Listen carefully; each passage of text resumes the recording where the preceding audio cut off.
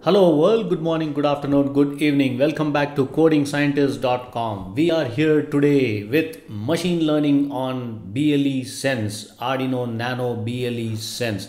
I hope you guys are ready with this particular board, guys. It's very important that you have this device in hand and do things practically what I'm showing you one by one, systematically, step by step. It's going to be interesting and a long, lengthy series. There's going to be ton loads of videos which I'm going to make and post it. It's you are going to learn about machine learning and artificial intelligence in the real world with practical examples, and you are going to deploy those into your BLE Sense board, and you are going to see how it works. So that's the goal of this particular series. Anyways, so let's take a look at it where we are. So we are on lesson number 2, and in this lesson I am going to show you a library called Arduino APD S9960. It's a board manager library. All right, so this library allows you to basically interact with sensors available within the Arduino BLE Sense, within this particular BLE Sense. So you have multiple sensors, guys, as I showed you in the lesson number 1. So we have a gesture control sensor, gesture sensor, we have a color sensor, we have a light intensity and proximity sensor, we have a microphone and ton loads of other things, right? So this particular library APD S9960 basically activates the inbuilt sensors, and you will be able to write your own code using C++ programming. You will be able to write the code to activate these sensors and make multiple devices. It can be IoT, robotics, AI, anything. So basically the gestures readings are based on the detection of movement of the hand over the photodiodes which are inbuilt. So there are photodiodes inside this. We may not be see like this, but it's all inbuilt inside the sensor, right? While the proximity is read by the amount of infrared light reflected by anything that reflects on the IR back to the sensor. So the color is given as a 16-bit value for red, green and blue and white RGB and white components. If the light that hits the sensor is basically an ambient one and not a reflection of some other object, it is possible to calculate the color temperature as well. So you can imagine the possibility of IoT applications or even AI applications you can build based on the environment your bot is actually, right? So it's guys, otherwise it's possible to detect the color of the object that is basically reflecting the light onto the sensor, right? So those of you who have worked on Arduino before, you would have exposed to multiple different sensors, right? There are sensor kits available which comes with about 30-40 different types of sensors. All those are this big. Each and every sensor itself is the size of this particular board. However, in Nano 33 BLE Sense, you have almost 8-10 sensors which is inbuilt, right? So it's very comfortable to make a very small and compact, superb, ultimate device. So using the APD S9960 library, which we are going to install right now in this lesson, as we activate these sensors, we will be able to build different varieties of robotics and IoT projects, guys. So for example, we can build a kind of gesture control robot, something like this, right? So you can control the movement of the bot with your hand gesture, which is going to be like this. Your sensor is going to be like this. With the gesture, you can just say left, right, forward, back. All those things are possible, right?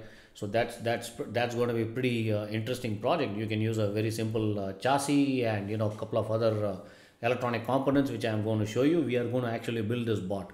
We will also build a robotic arm in which you will be using machine learning stuff, where you will train the arm to pick and place the object 3 or 4 times using BLE.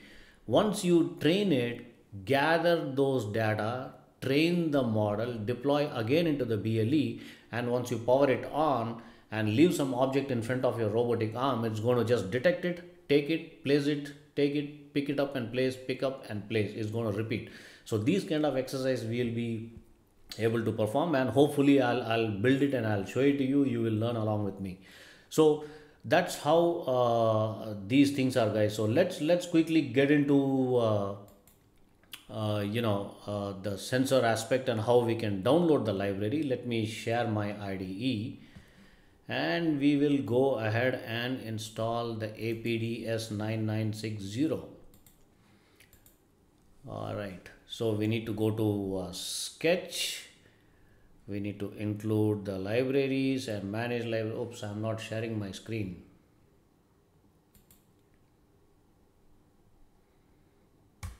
All right, I hope you guys can see my screen.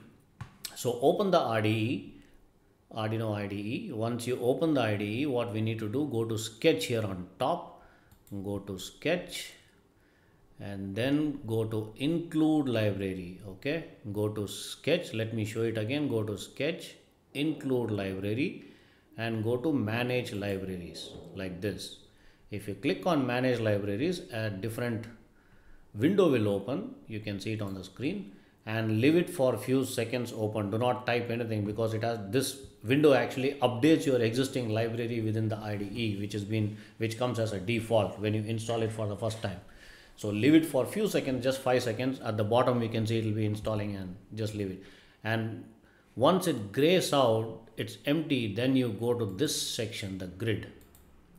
Okay, here you need to type Arduino APD, and it should populate. There you go. As soon as you type APD, here it says a library for APDS9960 sensor allows you to read gestures, color, and proximity on your Arduino Nano 33 BLE Sense board and other boards with a sensor attached via I2C bus, I2C. So if you want to learn more about this sensor, which I would highly recommend, you go ahead and click this more info. Guys, these are skills, right? You need to build your skills. It's not about any certification. I'm not going to give you any certification, or anybody else. Even if you get a certification, placing it on your wall, it might look good, but if you don't have any skills, it doesn't really make sense. So skills are very important. Go ahead and go to the GitHub and read what exactly is this sensor all about. What is this library all about?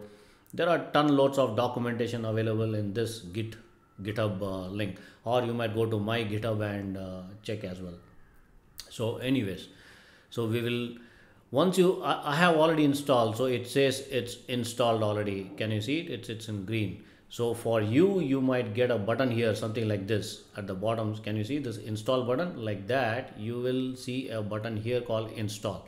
So go ahead, install it. It will take about 3 to 5 minutes approximately. Do not do anything while installing. Sometimes it takes more time, depends upon the updates being pushed into the IDE for this particular sensor. So you got to be really patient and update this, keep this thing ready, and I will be back soon in the next lesson, very soon. All right guys, until then, goodbye.